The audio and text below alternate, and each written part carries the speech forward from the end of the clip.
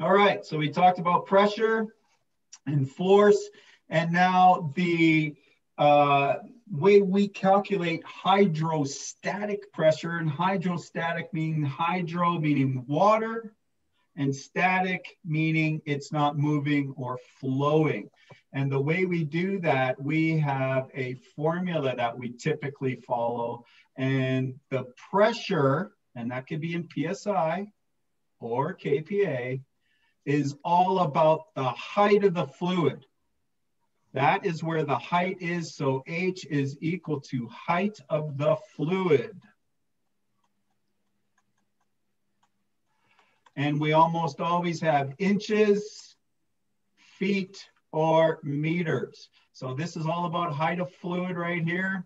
And in this spot, we have density according to the height of the fluid. Now we're going to talk about water right now, where if I had an inch of water, I would multiply, right there, multiply the density by 0.0361 PSI per inch of water. So this is my height, this is the density. So if I'm working with feet of water, I would multiply by 0. I need to get that right. There we go. 433 PSI per foot. And if I'm working with meters of water, I would then have to multiply by 9.81 kPa per meter of water, and that equals my pressure. So to calculate, again, any pressure, you see what increments of measure you're working in. For example, if I had a pipe that was, I don't know, it's a pretty bad pipe. So if I had a pipe 30 feet tall and I had a pressure gauge at the bottom, what does my pressure gauge read? And if it was full of water, I simply take my height and I multiply it by what is in feet here, 0.433 PSI per foot. And that would equal 12.99 PSI is the pressure on that gauge. So that's really simple. You guys should know this. It's very much easy to calculate. I guess before I continue on, we should know that all of our calculations that we do are always... Hey, I'm still copying that. Okay. You know what? You know what a really cool thing about one of these is that I can record it, but that's okay. You can write it down. Or I could even email you this document once we're complete. Well, if anybody wants to save this stuff, you can also print screen this right now and just rewrite it later. You could screenshot it too. I never said nobody take can a picture. Theo can figure out how to copy a link. I don't think he's going to figure out. Yeah, I'm not computer savvy here. Okay. Doug, well, I understand. A question about you know what, Theo? Writing this stuff down is always better than just taking a picture. Because the more you write it down, the more you will actually remember it. It reinforces it a little better. So I don't mind. I don't mind. Yes, you can continue now. I'm caught up. Okay. Okay, so again, before we do any of our calculations, we want to know that we're working at STP. Does anybody know what STP means? Standard temperature and pressure. Something. Oh, yeah. Okay, so we're going to talk about these for a second. So standard temperature.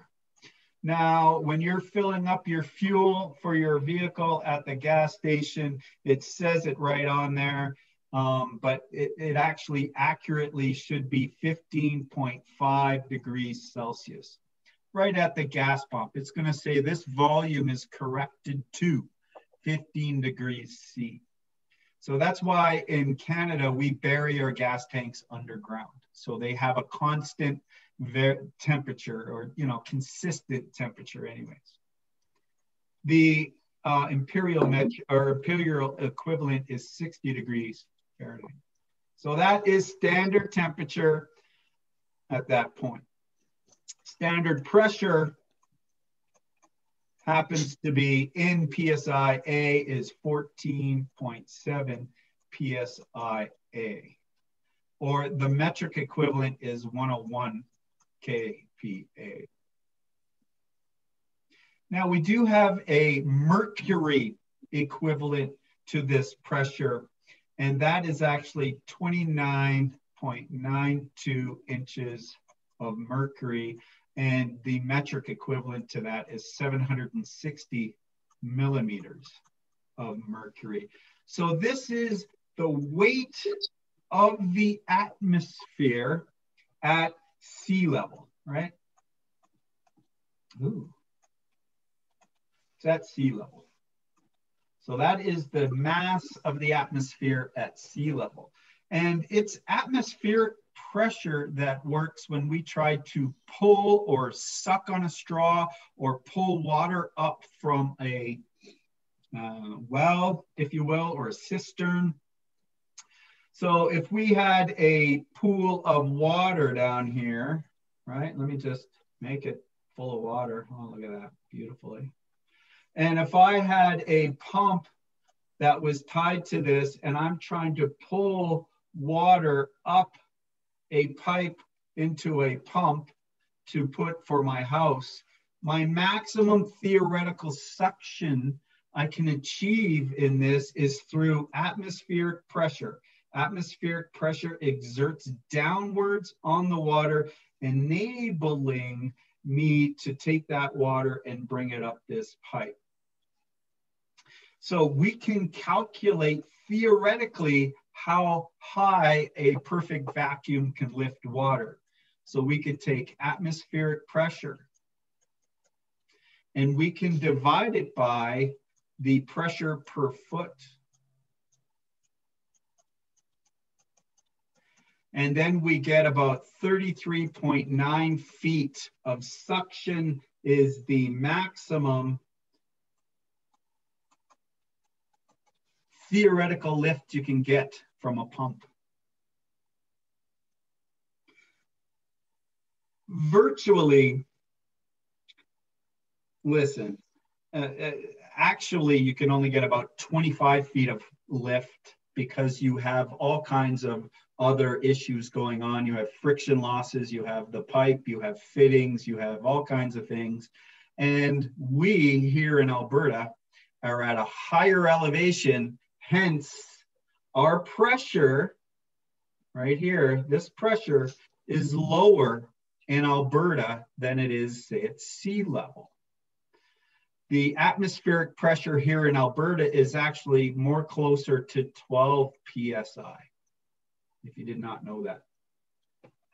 But that's just one thing. And now we should have a metric equivalent of this number, and we could just simply go 101 kPa divided by 9.81 kPa per meter, and we come out to about 10.4 meters of theoretical, maximum theoretical lift I can get from a pump.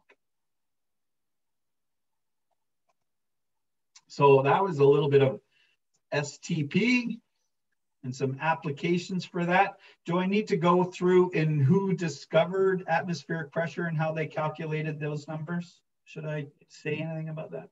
Or do we know? Do we know the guy's name, Torricelli? Does that ring any bells to anybody? From first year, yeah. Yeah.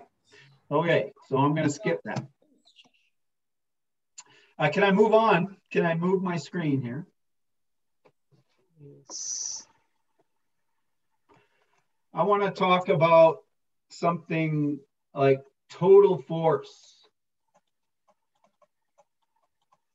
So we know total force is equal to the pressure times the area. And if I did that in a formula triangle, that would be force is equal to pressure times area. Yeah.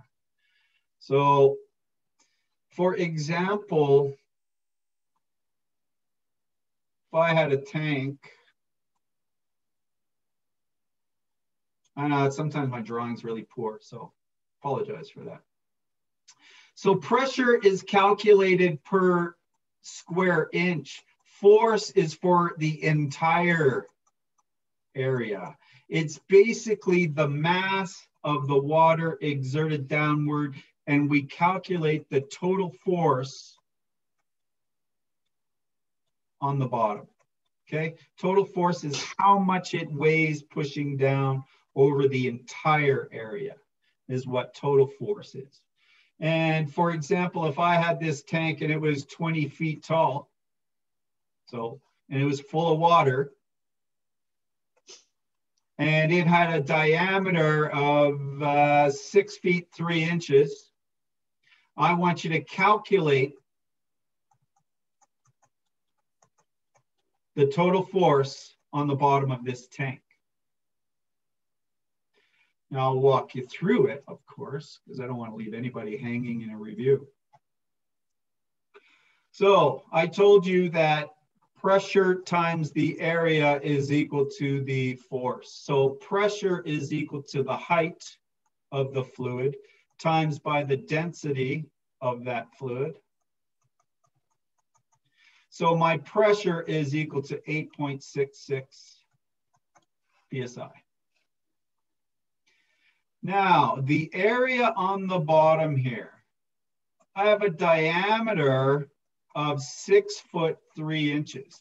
What is my pressure in? Can anybody tell me what increments of my pressure is in here? A little hint. Inches.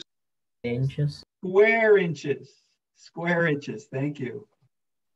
So look, I have two dissimilar increments to measure my diameter. So I'm going to convert my diameter into inches. So I come out with square inches. So 6 times 12 is 72 plus 3 is 75 inches. And that then makes my radius 37.5 inches. Now, area of a bottom of this tank, because it's circular, area is pi r squared. So now I have to calculate the area of the bottom of this tank using my radius. So area is equal to 3.1416 multiplied by 37.5 squared. So the area is equal pretty close to this number.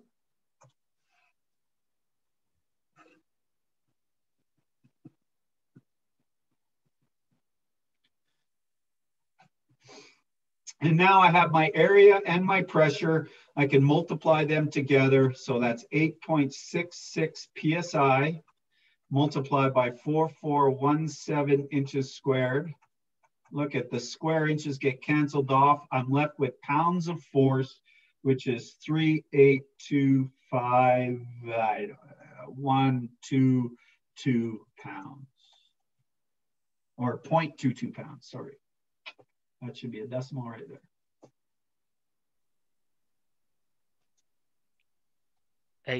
38258 decimal.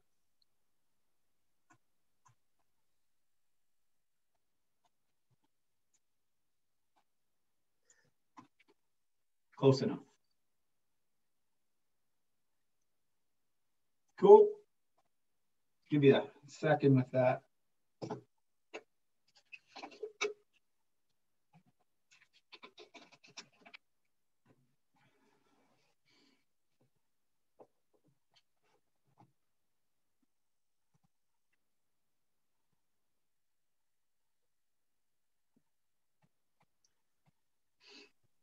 Noah, is it mudding time? Say again? Where are you going, Noah? Do I still have my camera on? Is Noah in the room? Yeah, I'm here. So you're driving? Replay. Noah, you can unmute your camera. We want to talk to you. We want to make fun of you a little bit, you know, before we carry on. I mean, that's just what we do, isn't it? Nice seeing you, though. It's been a long time. Oh, you're muted. Do you know who's talking? You're muted.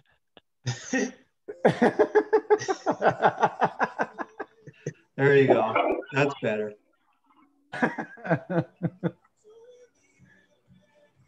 Noah. Yeah. Hey. Yeah. Hi, Noah. How are you today?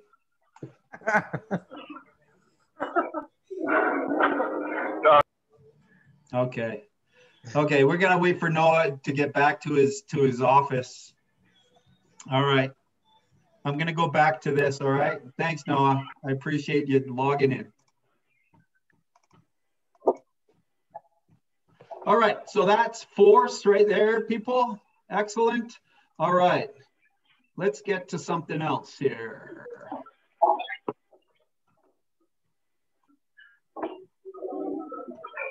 We got to talk about water a little bit.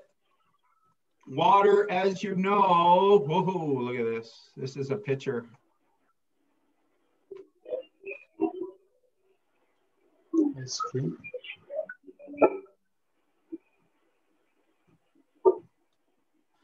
Okay, water, we need to know some certain temperatures about water. And one of them is a temperature scale. As you know, water at 212 degrees Fahrenheit, we can change water into steam. Okay, that's where the boiling point is. And that is equal to 100 degrees C. Water happens to be most dense at 4 degrees. 39 degrees Fahrenheit. Yes, at 4 degrees C. Water is most dense. This is where water is the heaviest. It's heavy in here. Oh, I just got that wrong. Water is Can you very possibly heavy. mute everybody? Say again? Can you possibly mute everybody? Because there's a lot of background noise happening. Sure, I think I can. I think I have that capability. There we go. Thank you. Anything. All right. Water is most dense at this temperature. That's why when you dive into a lake and you go down near the bottom, that's where the heaviest, densest water is and coldest.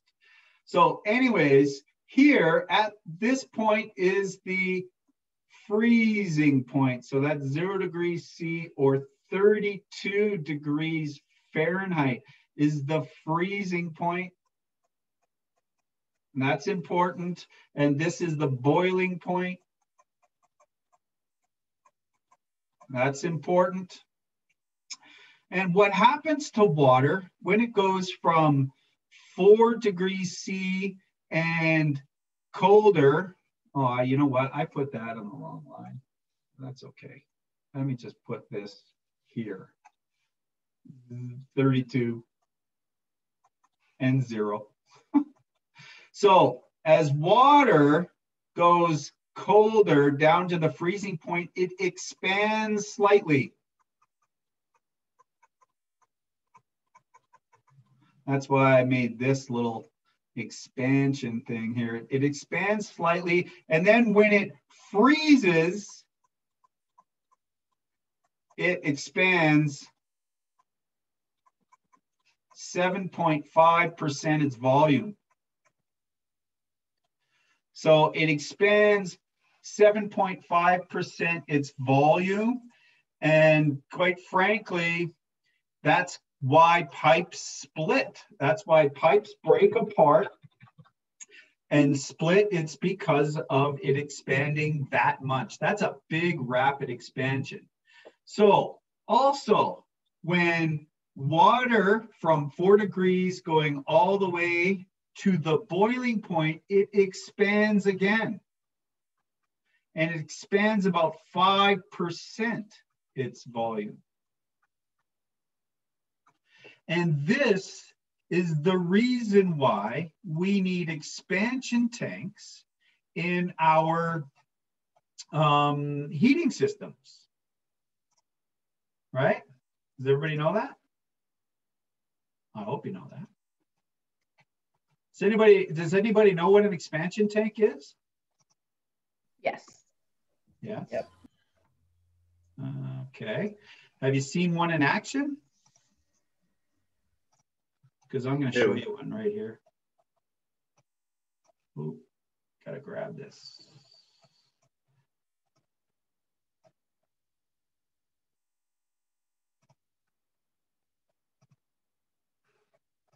Can you see on the screen my hydronic heating picture?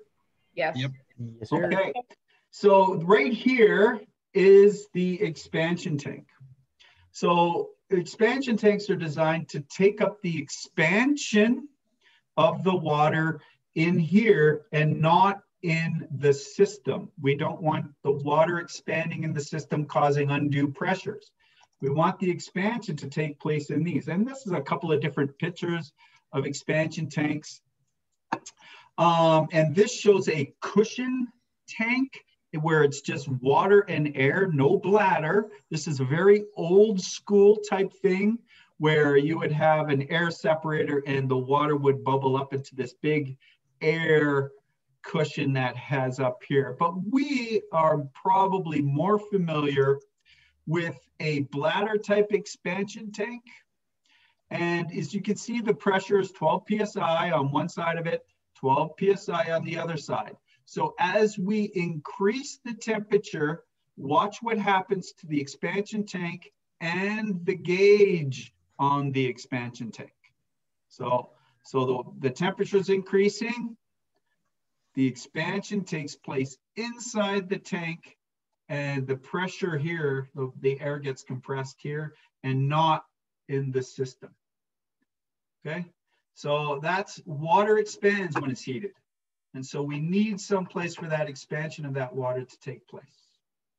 And as the water cools down, as you can see, my bladder goes back into place here. Cool. And then you should install these with a shutoff valve.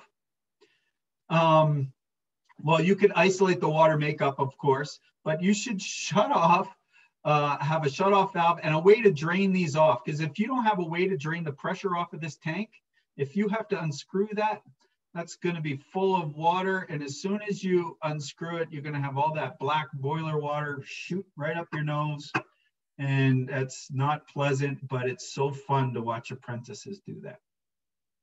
I mean, got to have fun somehow. All right. Are we back to the screen? Are you guys back to my whiteboard? Just checking. Yeah. Yes. Yeah. Okay, so now, once you get water past the boiling point, you will have steam. And water expands 1,700 times its volume. So that's the steam. So it expands 1,700 times its volume. Wow, what an illustration that is, eh? Is that pretty or what? We're good? Got it? So as you can see, this is what we've done so far. So for Noah, who's on the highway, I don't know, take a picture with your phone, but.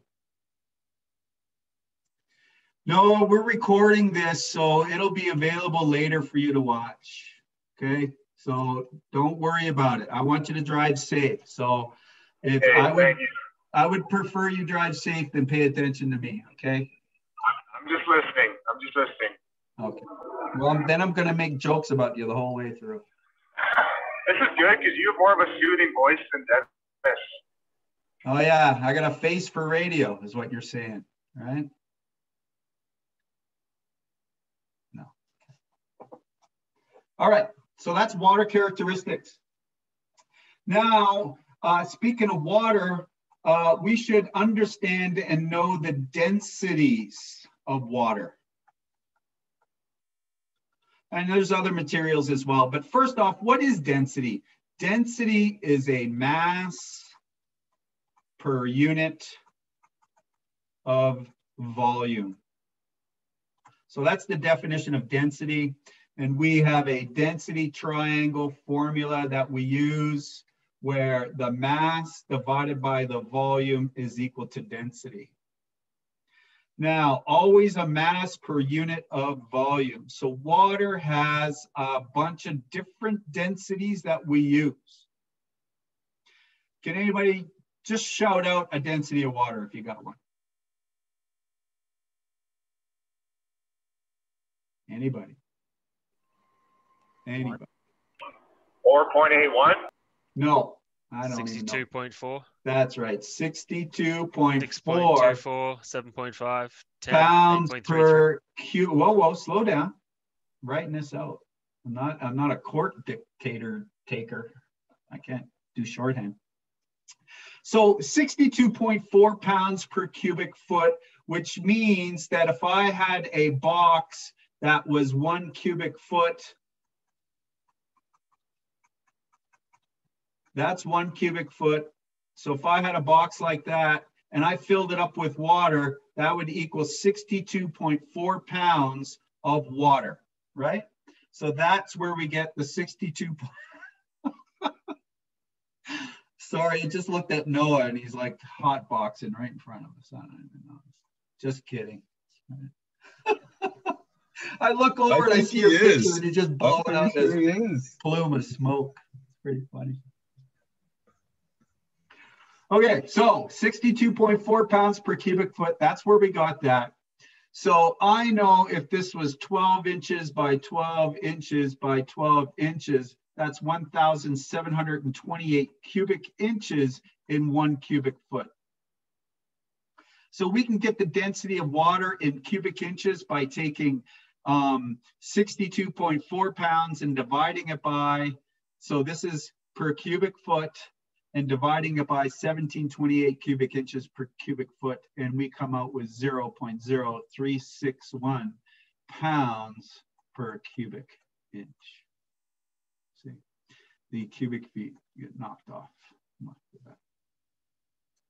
So that's water's density so far. Now, if I had 1 cubic meter of water, it's going to weigh 1,000 kilograms per cubic meter, but I do know that 1 liter is equal to 1 kilogram as well. I know that number right there, yes. And we want 2 other densities of water that we typically work with, and one of them is a US gallon. What is, does anybody remember? How much? 7.5. No. How much does imperial gallons? 6.24. 1 US gallon weighs 8.33 pounds per gallon. And that is US. An imperial gallon is 10 pounds per gallon. And that is imperial. Now, the other couple of things that I heard you guys say was 7.5 gallons per cubic foot US and 6.24 gallons per cubic foot imperial. Those were the other 2 I heard. These are not densities. Density has to have a mass with a volume, a mass with a volume, mass and volume, mass, volume. These don't have a mass and a volume. It is how much volume of a fluid I can get into a volumetric container. Okay, so it's a little different there.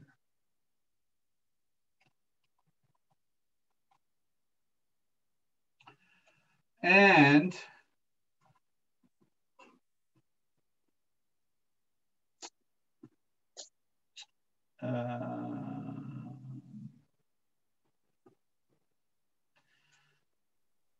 we could calculate densities of certain objects. I mean, I could even calculate the density of Doug.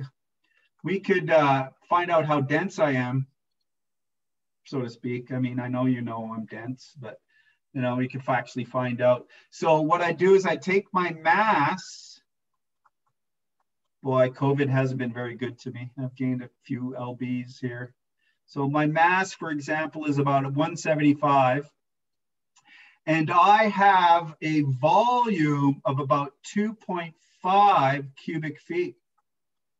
So what is Doug's density?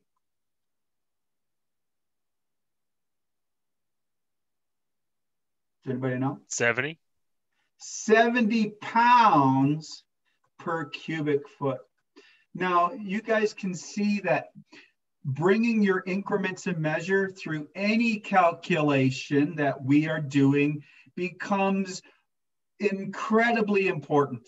Okay, so anything you're writing down, make sure you write down the increments of measure with this stuff. Okay, it's important, especially moving forward with some of the stuff we have to cover.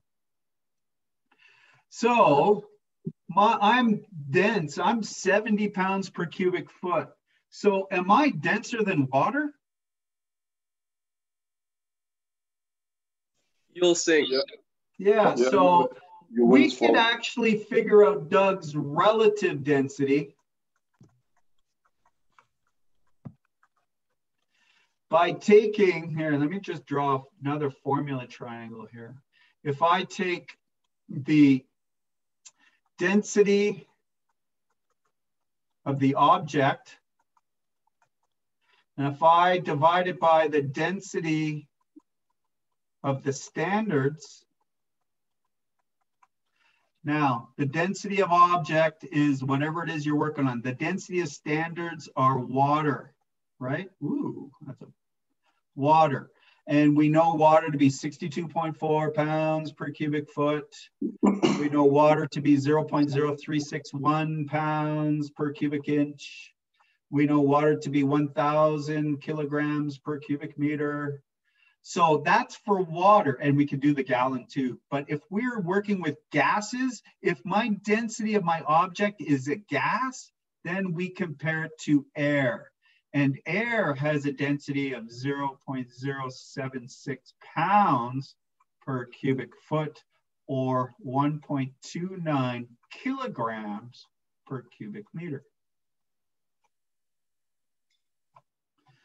So this formula triangle is the density of the object divided by the density of a standard, and that would equal my relative density, or sometimes called specific gravity. So Doug's density was 70 pounds per cubic foot. I could find my relative density by dividing by the standard of pounds per cubic foot, which is this one. 1.1217. My relative density is 1.1217. And yes, if I was in a swimming pool full of water, so we'll give it that water effect here. Oh, there we go. If Doug was in a swimming pool full of water, Doug would sink. That's why I sink when I'm in water. In the swimming pool of fresh water, I sink because I am heavier than water. But we also have a buoyant force pushing up on any object immersed in a fluid. And the amount of buoyant force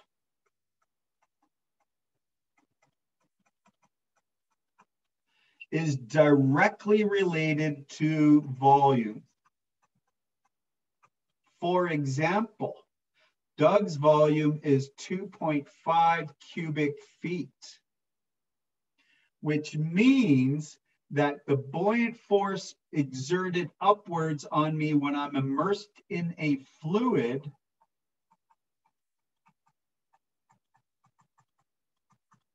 So the buoyant force is equal to, let me just do this.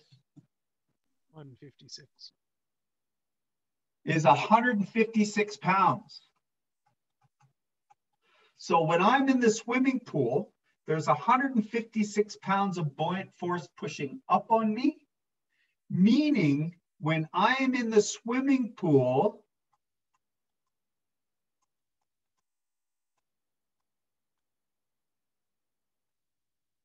what is it?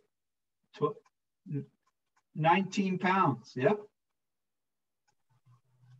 I only weigh 19 pounds in the swimming pool.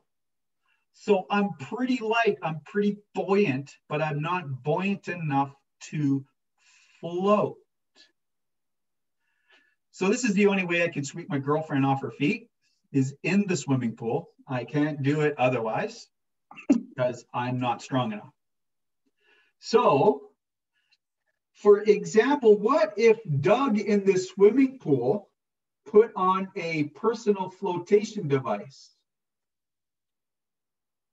Okay, there's my arm. You would compensate for the 19 pounds and then you would be floating. Well, I'm going to tell you that this personal flotation device is equal to a volume of 1 cubic foot.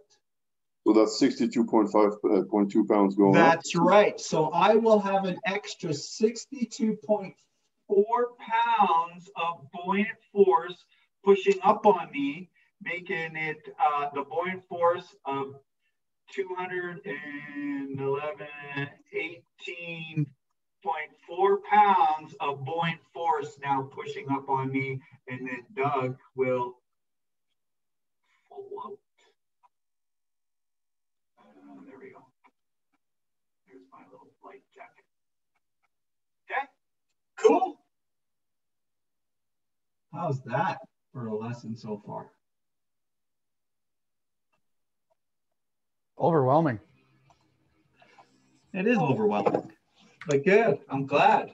So tell you what, guys, take a 10-minute break. Okay, please. Grab yourself a drink.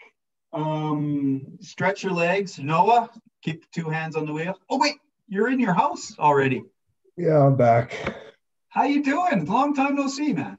Yeah, remember when I said I wouldn't pass? Remember how worried I was, and then I passed? Remember that? It's because of you. Oh, that's very kind. Take a break. Go get a coffee. All right. I'll be Just back. had a quick run to the liquor store.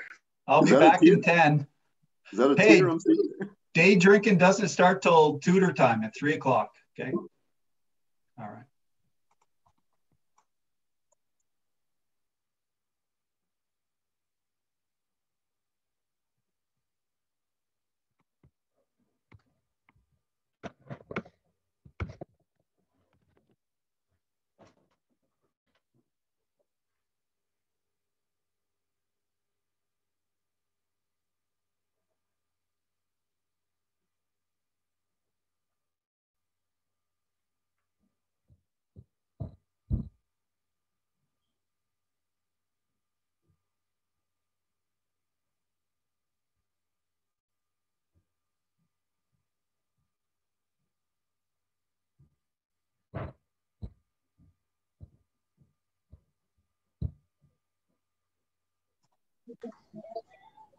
We'll start that.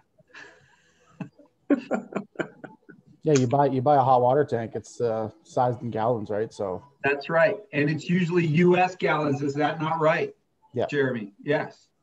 We buy a lot of products. They're the biggest trading partner the U.S. is. So if they say we're using Fahrenheit or we're using U.S. gallons, then we say, okay, that's fine. So that's why. And they have a bigger population than us. And they, yeah.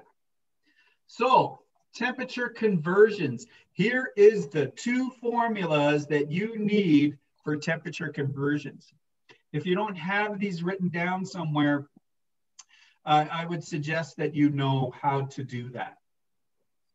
Now, again, there's some easy ways of figuring this out. I know that 0 degrees C is equal to 32 degrees Fahrenheit. And I know that 100 degrees C is equal to 212 degrees Fahrenheit.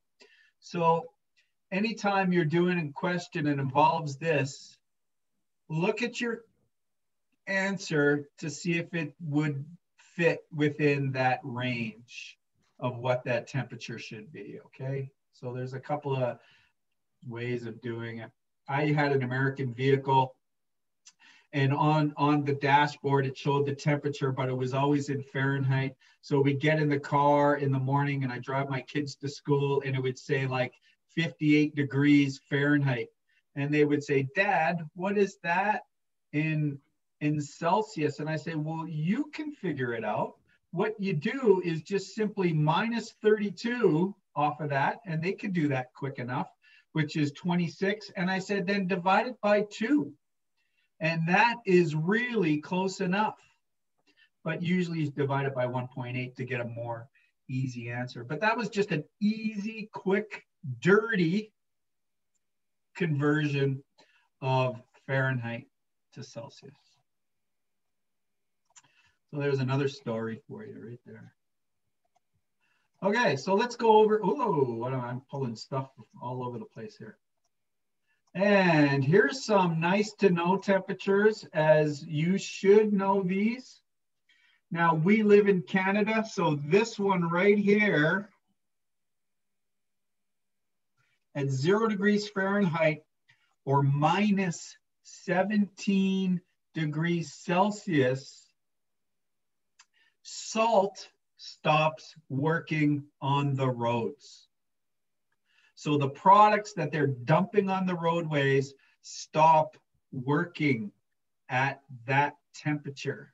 Hence, in this province, we end up putting gravel on the darn roads. So Doug has broken windshields every freaking year I drive around this province.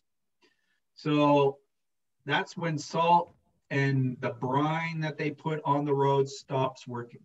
Then they put gravel to piss me off. So this is where water is more dense. We talked about that already. This is where the water boils, and we did this. Now, this absolute 0 number will be important next year, because we say Boyle's Law and Charles' Law into 3rd year gas now. So we don't cover it in 2nd year plumber math and science. I don't know why. I would prefer we did, but that's not my choice. So that's next year, the absolute numbers. Is that like impossible to get encoded in those numbers? No. And that's in a perfect vacuum, Philippe, and it would be in space, right? I don't think they've achieved those numbers. They figure that is the absolute 0 and coldest it could be. It's where all molecular movement stops. At least the molecular movement that we are aware of. Now, I don't know how many shows of Ancient Aliens these guys are watching, but there you go. Stargate. Things are weird out there. Good. So the difference between temperature and temperature change. And that's important for us plumbers and gas fitters to know that difference, because we sometimes need to know what a boiler is feeding and what's coming back. So we need to know what we typically call delta T, yeah? And delta T is the difference between 2 temperature points. So delta T is used in a lot of this vernacular, and you should have that coming up in heating theory and in math. This delta T, so it's the temperature difference between 2 points on a scale. For example, if I had something at minus 50 degrees Fahrenheit and I went up to 30 degrees Fahrenheit, the difference between these two is 80 degrees Fahrenheit, delta T. So you can see there's a difference in temperature change there. Clear? Clear? Clear? All right. So now we have some nice to know temperatures. So when you're going into your the beauty salon and you're getting a pedicure, they take your temperature with a, oh wait, does everybody get pedicures? I do. Oh man, they're fantastic. I love it when I get a pedicure. Don't knock it until you try it. Anyways, they take your temperature and they want to make sure that you have a body temperature. Why? Because we're in COVID. Yes? Maybe we should do that when you guys come into the shop class, give you a little shot and see your temperature. This is room temperature for some, not my room temperature. I like my room temperature about 65 to 67 degrees Fahrenheit. My wife, though, likes it a little higher. So that is one thing that we fight about. But what I didn't tell her is I replaced my thermostat, and I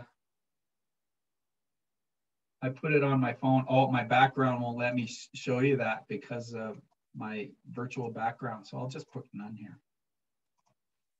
Okay, so if I convert that 65 degrees Fahrenheit to 67, you just said, it gives you about 18 degrees Celsius. Yes, and now look at my house is at 21, and I got it. So I have to change the temperature. So I click on it, and then I could move the dial, and I could turn it down. I could turn it up, whatever, right? So my wife thinks she's cold. She says, turn up the thermostat. And I say, sure. She goes, I'm still cold. I said, put on a damn sweater. Like, come on.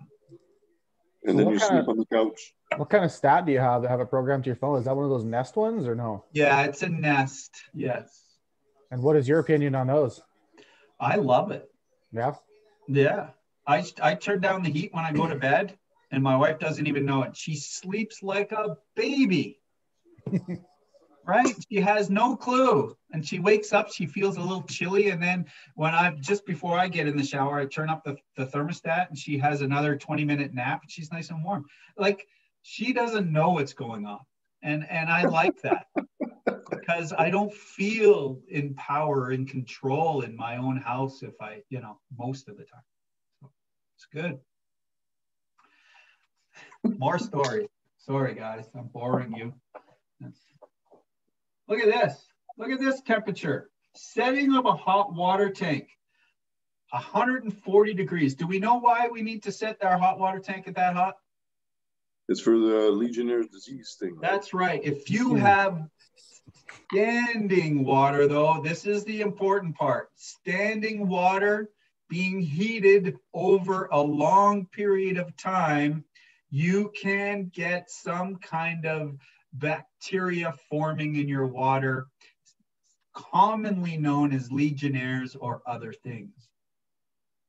And this is what happens when you go on vacation for 3 weeks and you come home and your hot water tank's been sitting there, not flowing, not moving, just that nice, warm, tepid water. If you just want to sit it there, it's going to create some bacteria. So the first thing I recommend you ever do when you come back from a long holiday is wash your clothes first. Don't have a shower first. Get that hot water tank firing. Get that water moving. Okay, you can even tell that to your clients as they're on holidays, etc. You just do that. You're never in any way in harm. Boiler setting, typical boiler setting, and this 180 degrees is output boiler temperature. Output. You want to share the screen there, Doug? Am I not sharing my screen again? No, we're looking at you. I was wondering the same thing. Some days I shouldn't care, but I do. There you go. Look, I was circling stuff. I'm making annotations everywhere. Nobody's seeing nothing. So normal hot water boiler setting, 180 degrees, that's output.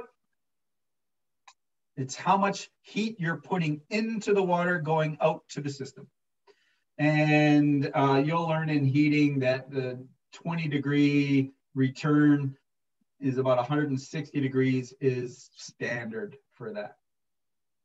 Low pressure steam, maximum 250 degrees for the steam going out. Okay, so those are nice to know temperatures.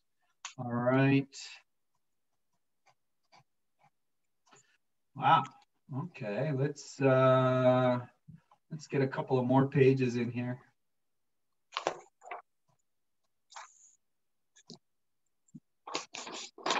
Okay, we got that, we got that, we got that.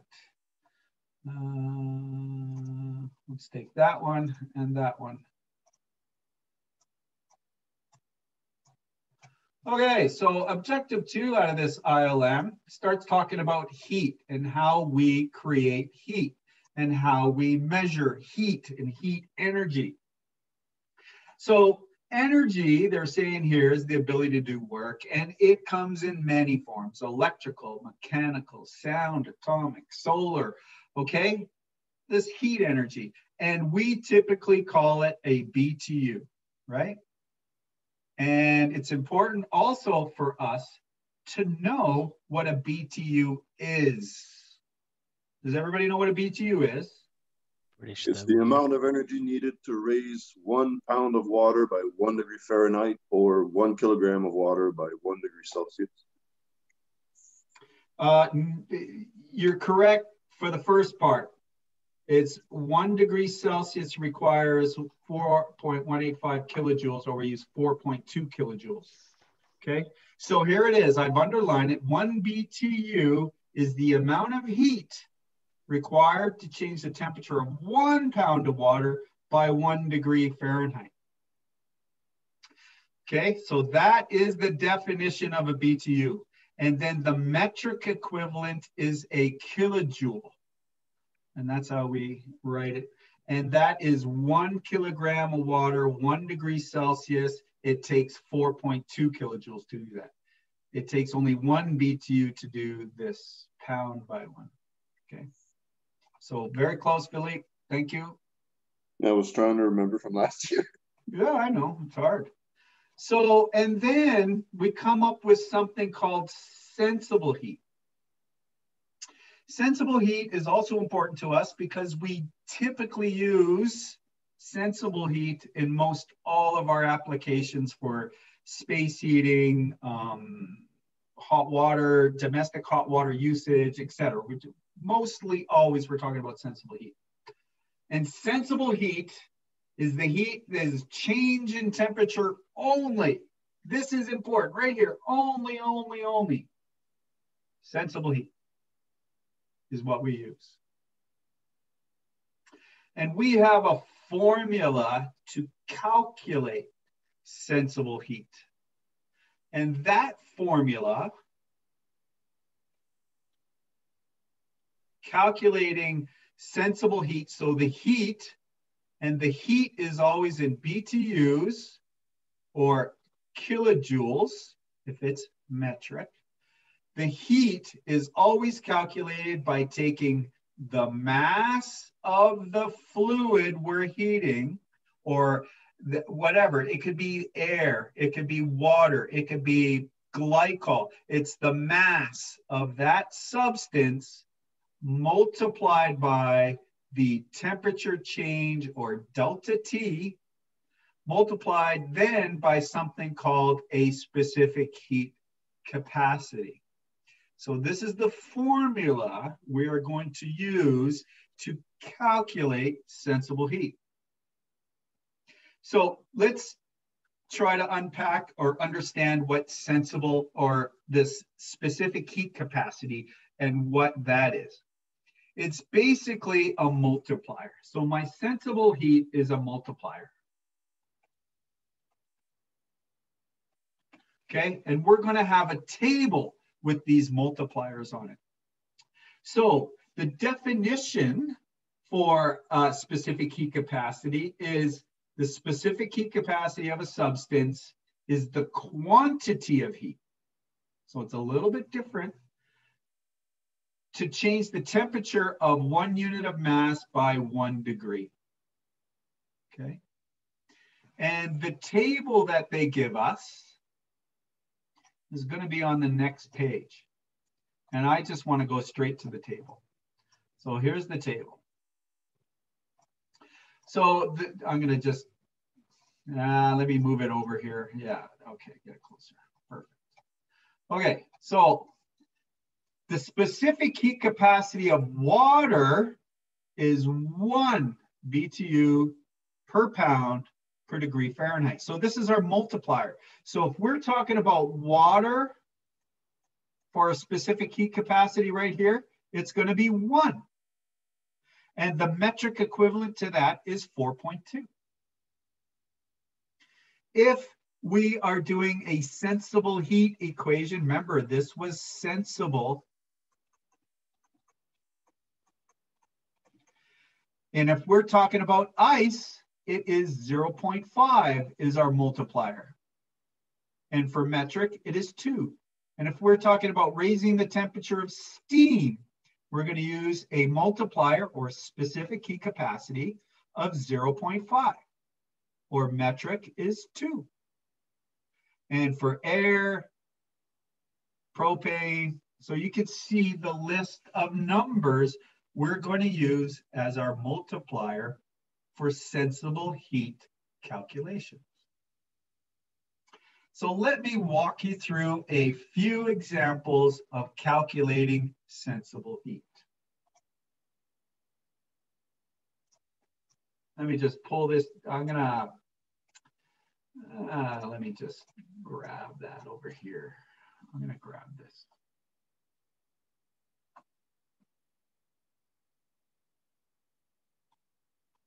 Okay, and I'll just bring it down here. Or I could just, oop, I don't want that. I want this one. There we go.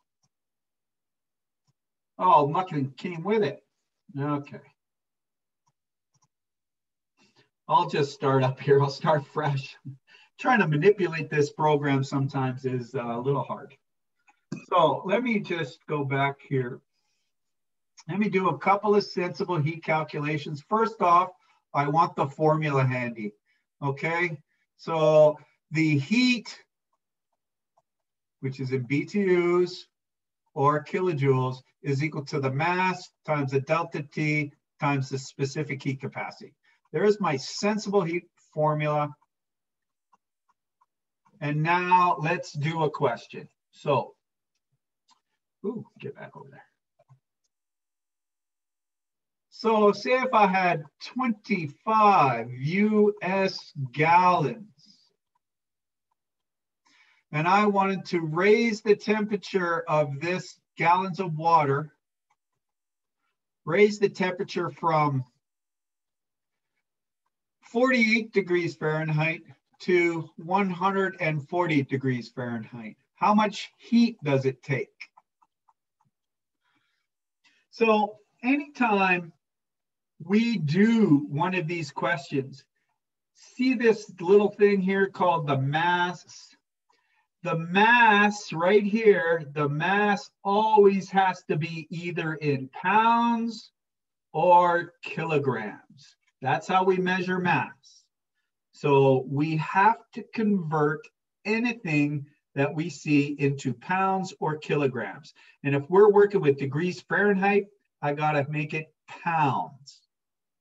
So having said that, I have 25 US gallons. We can convert that by multiplying 8.33 pounds in 1 gallon. And we get a mass from that of, what does that say? 208.25 pounds. So you see the gallons get canceled out. And I'm left with 208.25 pounds. Okay, so we have a mass. Now we need a delta T. My delta T is 48 to 140. So my delta T is 92 degrees Fahrenheit is my delta T. This is my mass. And I have a specific heat capacity. I'm dealing with water. So my specific heat capacity is 1 BTU per pound per degree Fahrenheit. So I simply multiply these numbers out. Gives you 19,159. Settle down there, Speed Racer. Yeah, I was waiting to.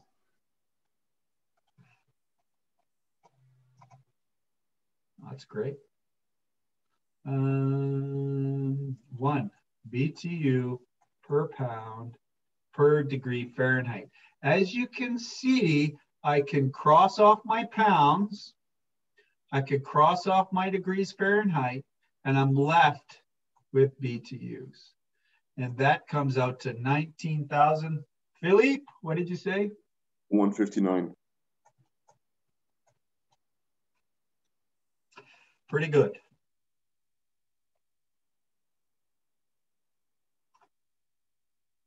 Let's do another one, okay? I'll give you a second to catch up. Write that down. So again, you could see how important increments of measure are to us as we move forward doing all this math, okay? It's really important.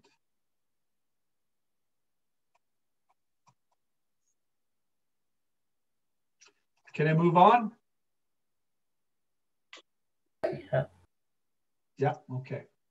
So let's do another question.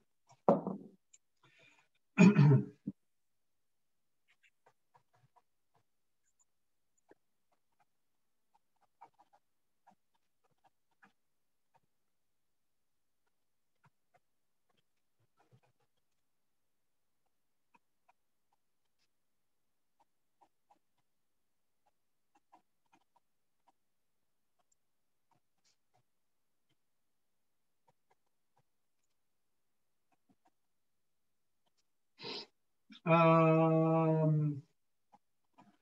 water coming in Calgary is pretty cold coming out right out of the tap. Does anybody know why it's so darn cold coming out of the tap in Calgary?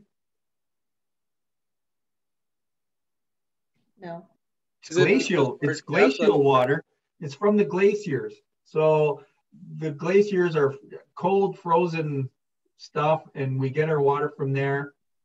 And that's why it's so cold coming out of our taps. So it's about 48 degrees, and we're going to 140 degrees Fahrenheit.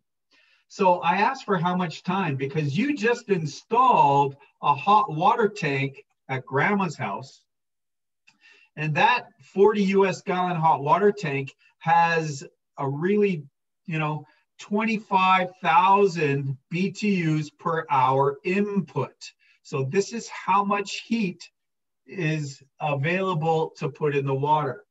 So I need to know how much heat it takes to get there, because you know what? Grandma wants a bath, and she's asking you, how long is it going to take until I'm allowed to have a bath with this new hot water tank you installed? So we're going to use our formula triangle for sensible heat, where it says the heat is equal to the mass times the delta T times the specific heat capacity. So we have a mass. Now we have 40 US gallons. So 40 times 8.33. So this is US gallons. And this is pounds per gallon.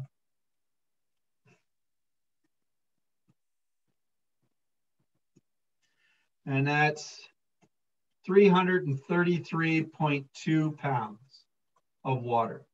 My delta T, again, is 92 degrees F.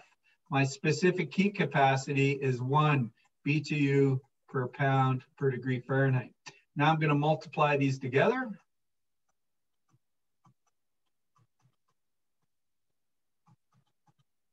I didn't put the increments of measure there. I'm sorry.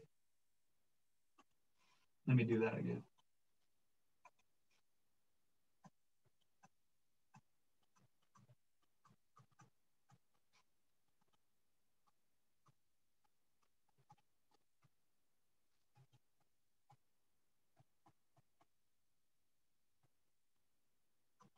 And if you have the answer, 30,654.4.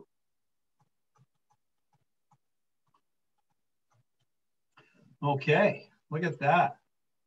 So that is still, that's how much heat it takes to get that up to 140 degrees. Now, I have a hot water tank. It's 25,000 BTUs per hour. And I need 30,654.4.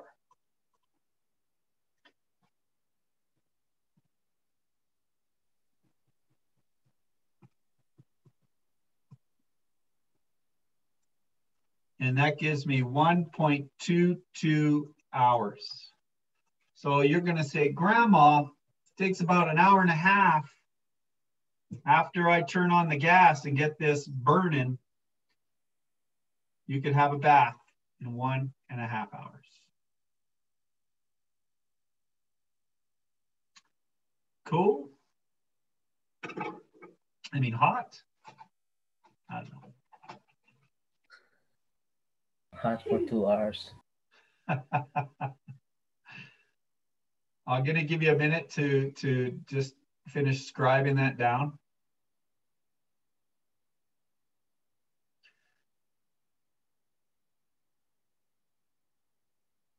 Hey, Rod, Pineda, I have no idea what you're watching in the background, but, you know, looks pretty interesting. Oh, my son is watching Tom and Jerry. Yeah. And my laptop is, I got an old laptop. I can change my background. Oh, there you go.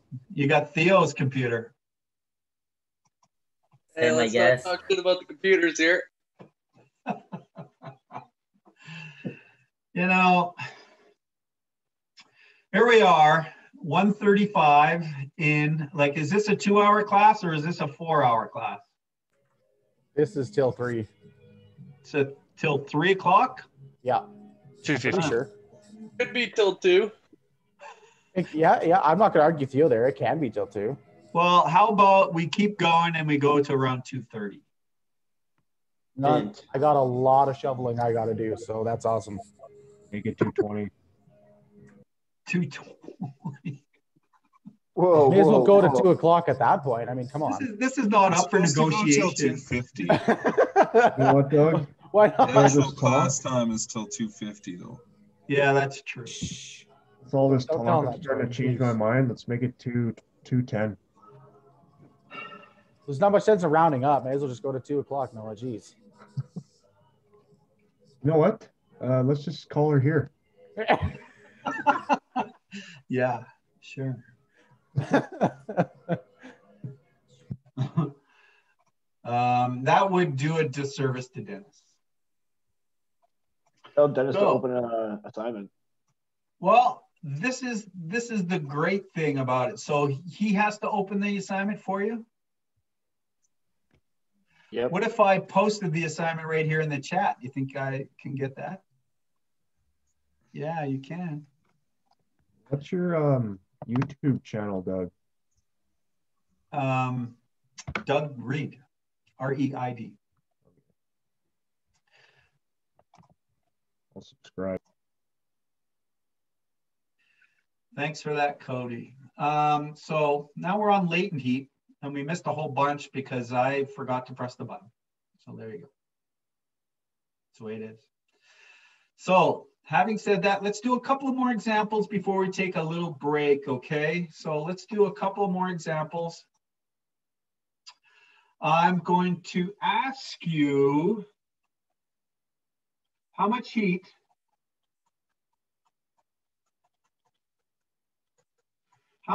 does it take to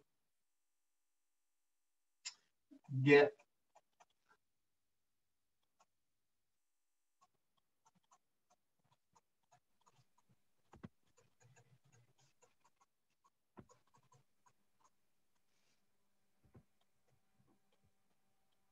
oh no.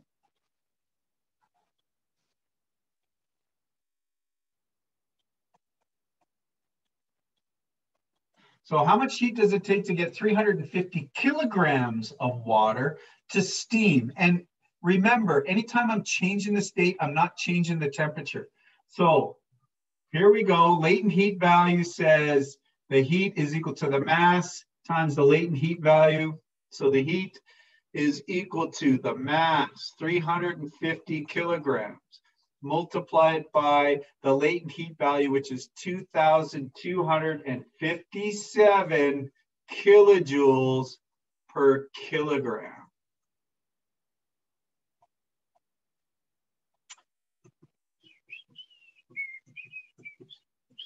And that equals a big number, 7,89950 kilojoules. Not too bad, huh? Excellent. Is that simple? You just multiply it? You got it. Your mass. So you always have to have a mass, and your mass always has to be in pounds or kilograms. If you're in metric, kilograms. If you're imperial, pounds. That's it. Cool, huh? Now, they kind of want us to put it all together.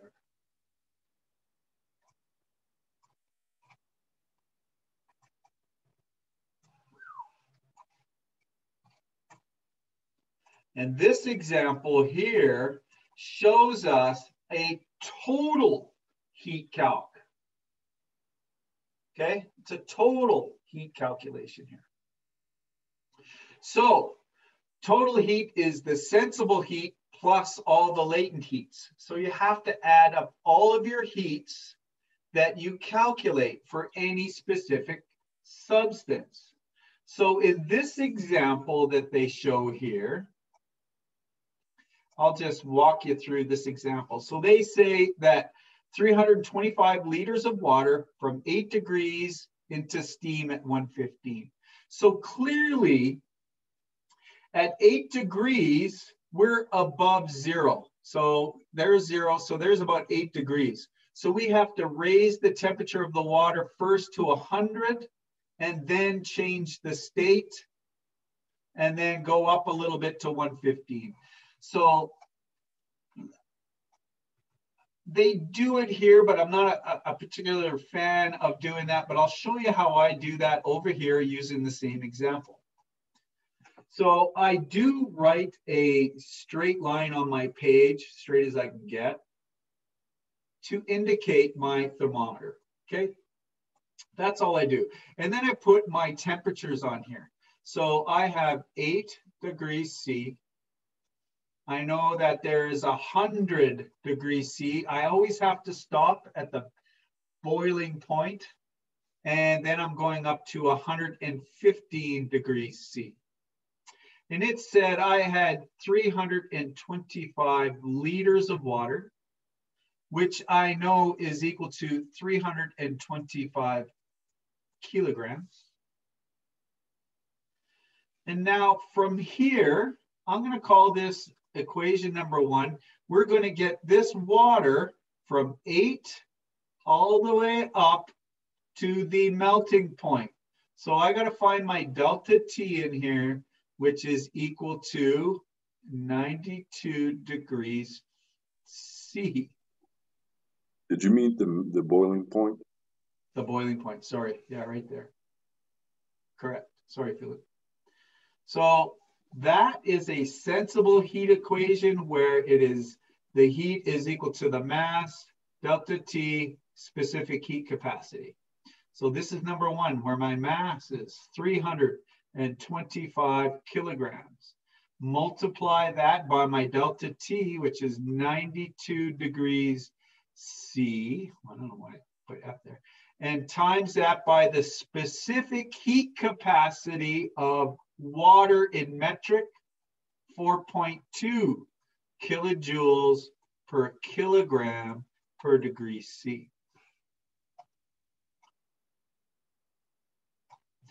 And that equals, somebody have that for me? Anybody? 125,580 kilojoule.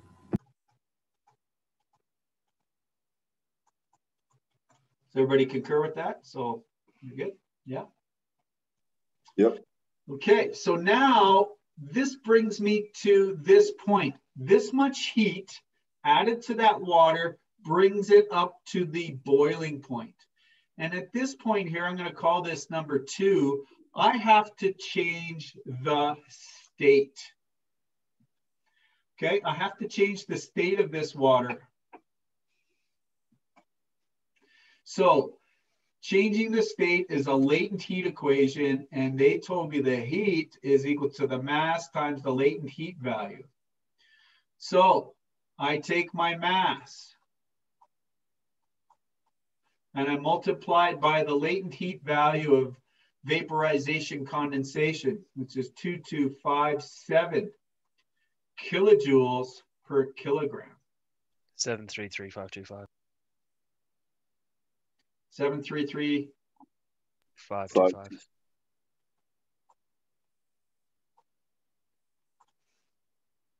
And that's how much heat it takes to change the state. And now we want to raise the temperature of this steam another 15 degrees delta T. So that's a sensible heat equation where I'm going to call this number 3. And sensible heat would say take your mass, multiply by the delta T, which is 15 degrees C, multiply that by the specific heat capacity of ice in metric is 2 kilojoules per kilogram per degree Celsius. And that equals, somebody shout it out. 9,750.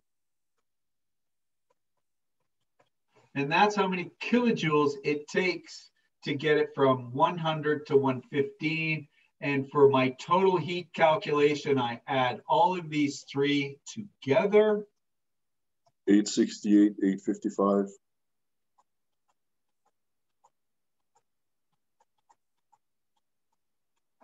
Kilojoules. Pretty awesome.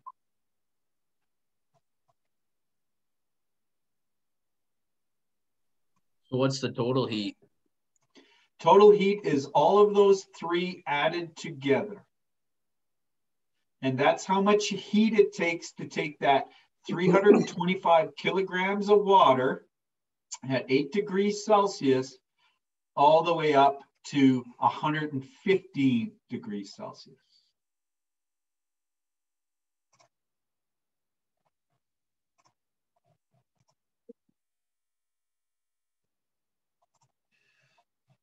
Okay, we're going to continue on and do some of these heat calculations. So let me write down a question here. For example, you have 3 pounds of ice at, I don't know, let's go negative 38 degrees Fahrenheit.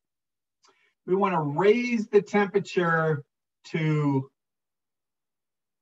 350 degrees Fahrenheit. How much heat does it take? So anytime I have a question like this, I draw a line on my paper to indicate my temperatures. So I will write them in on this. Now I have a starting point of minus 38 degrees Fahrenheit. I have to stop at the melting point, which is 32 degrees Fahrenheit, because something happens here. I have to add latent heat to that. And then I'm going to go stop at the boiling point here, because I would have to add latent heat to that. And then we're going to go all the way to 350 degrees Fahrenheit.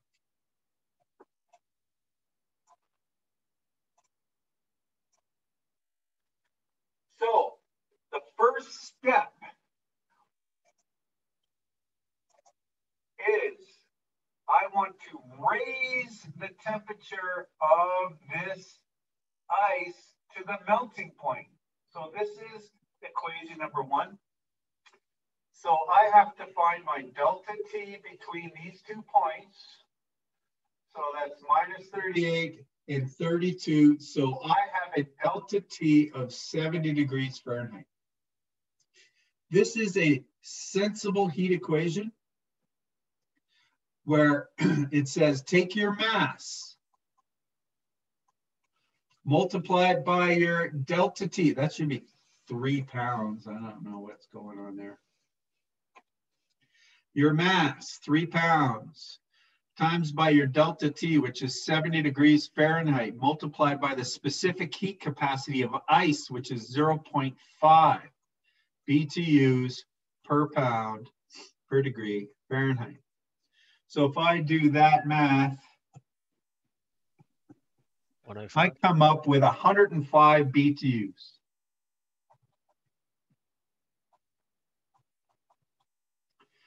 And now that brings me up to number 2. This, I have water, or excuse me, I have ice at 32. I want to change the state of that water. That's a latent heat value that goes here. So latent heat value says take your mass, multiplied by the latent heat of fusion solidification,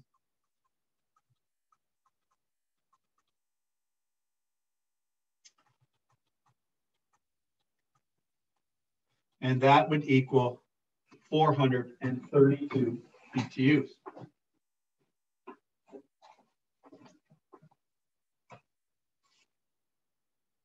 Now I have this 3 pounds of water at 32, and I'm going to raise the temperature of that all the way to the boiling point. So I need a delta T from 312, or from 32 to 212, which is 180 degrees Fahrenheit, delta T, degrees Fahrenheit. There you go. And I call this number 3, where I'm going to raise the temperature. Raising temperature is just a sensible heat equation where we take our mass, multiply that by the delta T, which is 180 degrees F, multiplied by the specific heat capacity of water, which is 1 BTU per pound per degree Fahrenheit. And that should be about 2, no, that's wrong. 540. 540 is correct, thank you. Now we have this water at 212, and I want to change the state. So I have to add latent heat. I'm going to call that step 4 to change that 3 pounds of water at 212 to steam at 212 degrees Fahrenheit. Latent heat value of vaporization condensation says, take your mass, multiplied by your latent heat value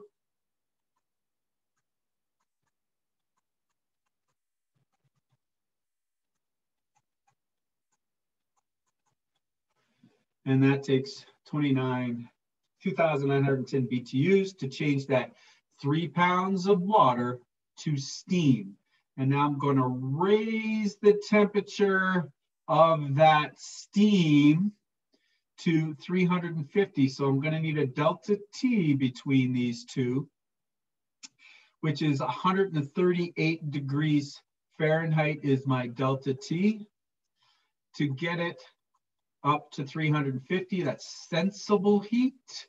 So sensible heat says, I'm going to call this number 5, step 5, with 3 pounds multiplied by my delta T, multiplied by the specific heat capacity of steam, which is 0.5 BTUs per pound per degree Fahrenheit. 195.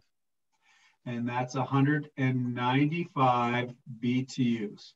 Now to calculate the total heat, we need to take all of these heats that we calculated and add them together to get a total heat of, somebody do it for me? Excuse me, that's number 5, I guess it's 207. Yeah. Oh, so I got a wrong number up here? Okay. Yeah, 195 is actually 207. Okay, good. Thank you for catching that. Appreciate it.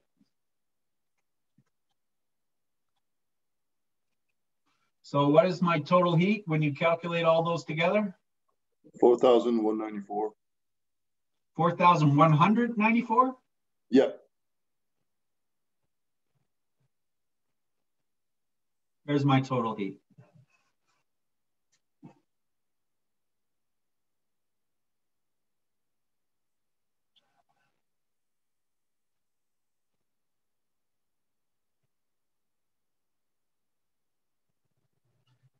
All right, that's fantastic. Good work, guys. Let's do another one or something similar to it.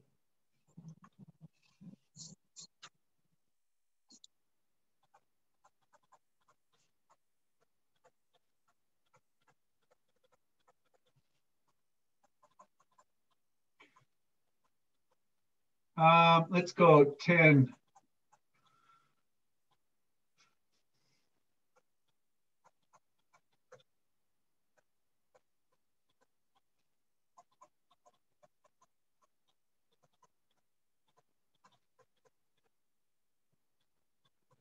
So what? 10 kilograms of water was heated with 3,000 kilojoules. What is the temperature change?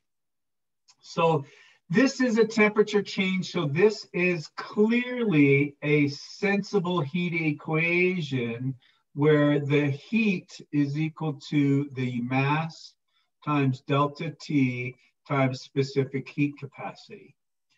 Now, the beautiful thing about these formula triangles is whatever you want out of this, you simply take it out of this equation and make it equal to it. And now you just have to do that equation right there to get your delta T. So let's put that into the formula where we have the heat, which was 3,000 kilojoules.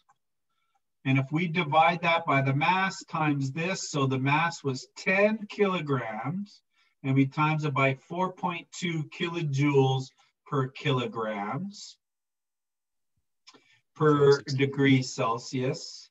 So as you can see, the kilojoules and the kilograms get knocked off. And can somebody give me my delta T?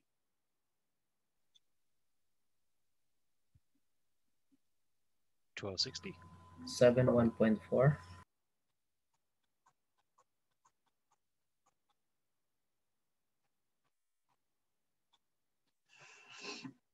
There's my answer.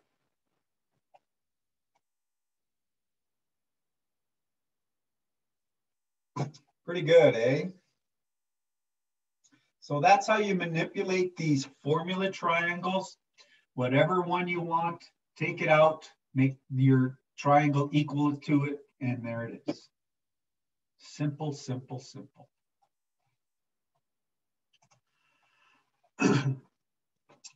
So now, ladies and gentlemen, in D2L, assignment number 4, temperature and heat calculations, assignment number 4 has been released to you. All right. So it is now available on your D2L shell, in your math shell, assignment number 4, temperature and heat calculations. You are now required to do that. You'll have this next 30 minutes of this class to start it using all of the information that you have gained. All right. So, having said that, you guys have a nice day. It was nice seeing everybody again, and I'm sure we're going to see each other again at some point.